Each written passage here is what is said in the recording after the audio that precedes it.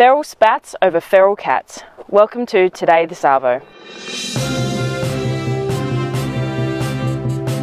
Today we'll be bringing you into the world of conservation science, the so-called animal lovers whose only job is to murder 3 billion cats in Australia. Everyone looked at me like I was some kind of idiot. Like many Australians, I was shocked to discover that we are no longer allowed to let our cats into the wild.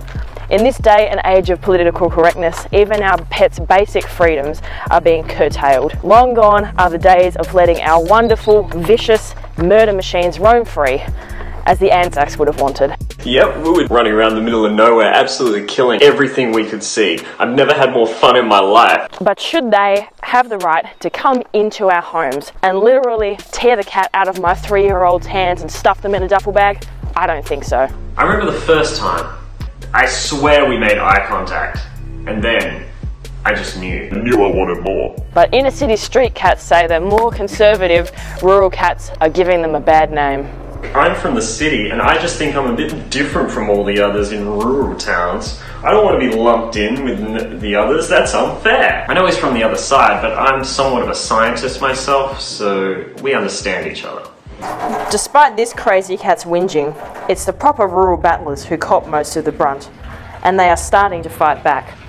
Spurred on by the success of the Emu War, some rural cats are taking up arms and fighting back. I'm gonna fight anyone who comes on my land, man or monkey, can't tell the difference anymore. I've got tigers, lions in my genes.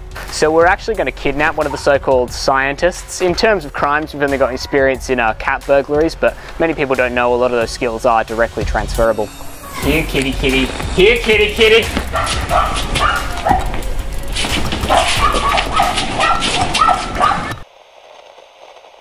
Oh god, I'm so scared. There's so much pressure. It's hard to work to a deadline. You want to end up on a doormat? Shut up and work. I'm not Mitch! You are Mitch! I'm not Mitch! You are Mitch! Truly an interesting debate. It is always good to see both sides coming to the table, or at least walking up to it. Now that the experts are finally listening, maybe there will be an end to the un-Australian political correctness gone mad. Patrick's always been a bit of an ass. Yeah, Patrick's always been a bit of an ass. Patrick's always been a bit of an ass. I'm Patrick. I'm Patrick. I'm Patrick. I'm Patrick. I'm from the city. I'm Patrick.